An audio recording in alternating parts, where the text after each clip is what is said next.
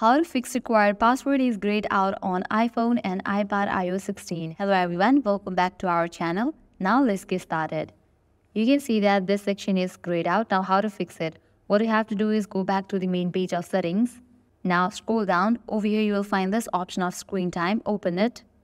Now head towards the option of content and privacy restrictions. Open it.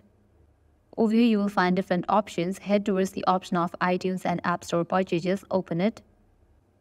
Now here you will see this section for required password. Set it to don't require. After you do that, you can go back now. Now tap on this very first option, your Apple ID, open it. Head towards the option media and purchases. Tap on password settings.